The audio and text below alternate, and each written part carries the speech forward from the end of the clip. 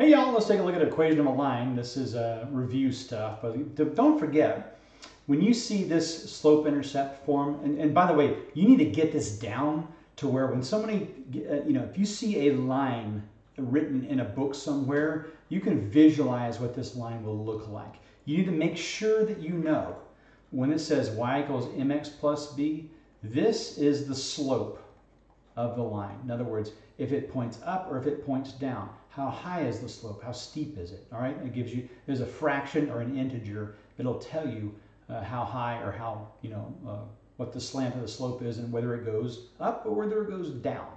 This is the y-intercept. That number tells you where the line crosses the y-axis, the vertical axis on that line. Make sure you know that when you see an equation of a line. Let's do a couple of these, for example.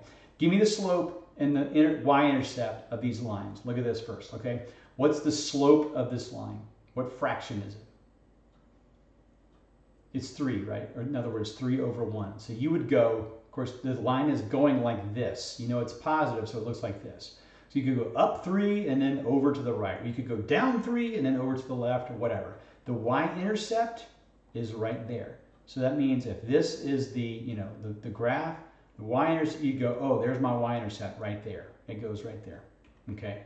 And then it goes up from there, all right? The second one, what's the y-intercept of this line? It's positive 1, right? So immediately you could look at this and go, okay, it's going to be positive 1 right there. Oops. Okay, oops. That's going to be my y-intercept. 2/5, first off, is this pointing to the like this or is it pointing like this? It's pointing like this, right? Because it's a positive 2/5. So we're going to go up 2 or down 2. If we go up 2, we go over 5 like this. But if we go down 2, we'd go over to the left to make sure that it points like this, that it matches that one. All right, one last one. Y equals negative x minus 2. Well, first off, what's the y-intercept of this line? Like here's the line. The y-intercept is this, right? So it's going to start off 1, 2, and it'll be like, that's your first point. Now, is this line going up or down? It's going down, right? Because of this right there, okay? And if you don't see a number right there, just assume it's a 1 and just write it as a fraction if you want, right? And you could write a fraction as 1 over 1. You could write a fraction, in other words, 1 is 1 over 1. It could be 5 over 5. It could be 2 over 2, whatever you want, doesn't matter, okay? So what you would do is go, oh, let's just pretend it's 1 over 1. You're gonna start right here. You're gonna go up 1, and then would you go left 1 or right 1? Okay, this is 1 over 1. You'd go up 1 and then you'd go left 1, right? Because when you connected those dots, the line's pointing down. That matches that negative right there. Make sure you got it. Okay, all right, let's try a couple of these using slope and y-intercept. Okay, and go ahead, just take a piece of graph paper, pause this, and let's work on this right there. Y equals 2x minus 3. First off, can you visualize this line? You should be able to visualize it somewhat what it looks like. Okay. Pause it and go ahead and graph it. Okay, I'm assuming you've paused and finished. The negative 3 tells us 1, 2, 3. That's my y-intercept. The 2 is a fraction, of course, 2 over 1. That is a positive, which means it's going this way. So whatever you do, you can go down 2 or up 2. It doesn't matter. Let's go up 2. 1, 2, and then over 1, I'm going to go over to the right 1 to make sure that my line goes like this. And I'll try to make that a little better there. Okay, and there's my line. Okay, pause it and try the second one. Okay, the second one is this one. Immediately you go, oh, y-intercept is 1, 2, 3, 4, 5. I'm putting a point right there. Okay, my slope is 2/3. That is a positive, so it goes like this. So, you can take your 2, you can go up or down, whatever you want. Let's go down this time. 1, 2.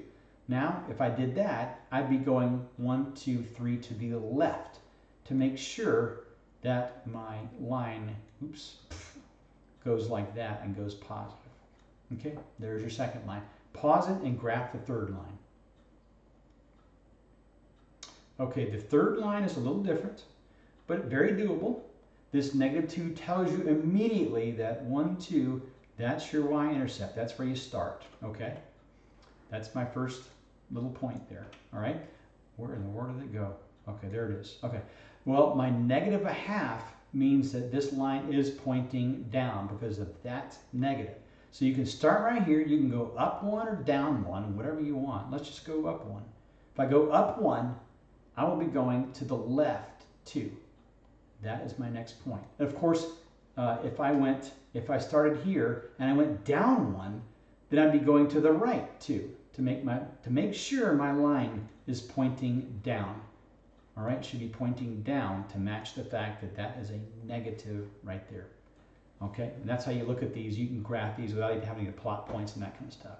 Well, let's look at this. They give you 3 equations here, and they'll ask you, what is the equation of a line? This, you've got to remember. If you want to write this down and make sure, and again, if you're doing this with your notes, go like that, you know, and this is lesson 12 right here, make sure. Anytime anybody ever asks you, name the equation of a line that goes blah, blah, and has the y-intercept with this, all that kind of stuff, what you need to train yourself to do. This is a big, big help. Whenever they ask you for an equation of the line, you've got to train yourself to go like this. Just write this, y equals slope x plus the y-intercept. Just write that equation out. Then you can fill in the blanks in a second. But you've got to train yourself to go to say this in your head. Y equals slope times x plus the y-intercept. Y equals slope x plus the y-intercept. Now you can fill in the blanks, okay? Well, let's take a look at A first. There's A right there. Well, what the heck is that? That's a vertical line. That's nothing.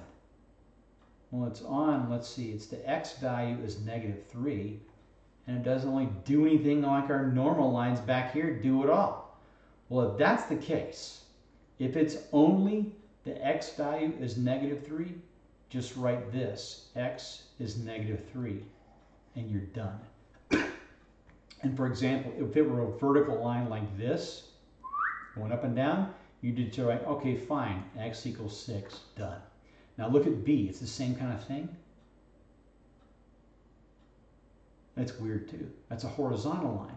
The only thing it hits is the y-axis, and the y-axis value is -4. So guess what? That's going to be y equals -4. Done. If it were up here, like that, oh dear. If it were like that, close the book and throw it out the window. Okay. That's going to be y equals 5. Okay, well, let's look at C. C is the type of line that you're going to, anytime they say, what's the equation of a line? Don't even think about it. Just go, y equals slope x plus b. You can keep your eyes open if you want to. Okay. All right, you have to fill in the blank. In other words, we need this now, and we need this. That's what we need.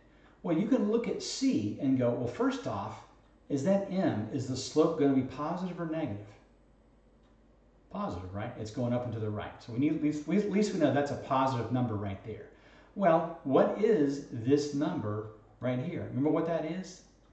That's the y-intercept, right? So wherever this thing hacks across the y-axis, that's the number. You're going to stick right in there. Well, look, it cuts across right there at 3, right? So there it is. We've got part of it already, right? So y equals slope x plus 3, right? We got part of it. We just need our slope now. Well, if you want to find out slope, first off, we know it's positive. The second thing is, you can take any 2 points you want that are right at crossing right here. Like this is a good one. This is a good one. You could do this one here. You can do this one here if you want to as well. You don't do something like that. That doesn't cut across any, exact point on the line. So take this line, for example, and let's go to this line. All right? Well, remember what the slope is. The top number on the slope, that's the rise, right? That's how up or down it goes. This bottom number is how much left or right it goes. That's all you got to do is just count them. So from here to here, we go from, 3 to 4, right? So that's how far up we go. We go up 1. And in the same time, going from here to here, which is where this point is, we go 1, 2, 3. That is a 3. It's going to be positive, so that is our answer. Y is equal to 1/3 x plus 3. Now let's say, for example, Now, you can't do this wrong if you pick 2 nice points. You can even go like this to here if you want to. As long as you do it right, you're okay. Let's just do it for the heck of it, all right? From here is a 1. I go all the way to the 5, right? Okay. Well, from 1, 2, 3, 4, that's going to be a 4 on the top, right? So, because I'm going up or down. Now, from here to -6, all the way to +6, from -6 to +6 on a number line, that's 12, right? Well, look at this, 4 12ths. Our answer we said a minute ago was 1/3. If you just reduce 4 12ths, it's 1/3. There's your answer. That's all you need to do. Once again, when they tell you, write the equation of a line, the first thing you want to do is first off look at it. If it's vertical or horizontal, just use the X or Y.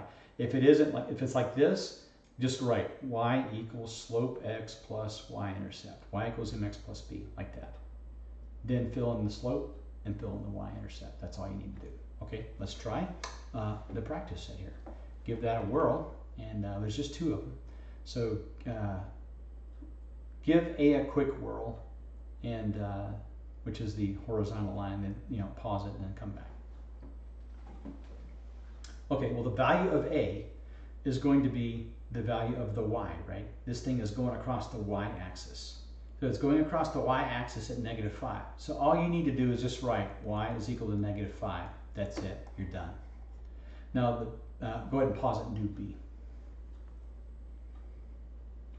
Okay, B, again, you're going to look at this and go, okay, this is my line.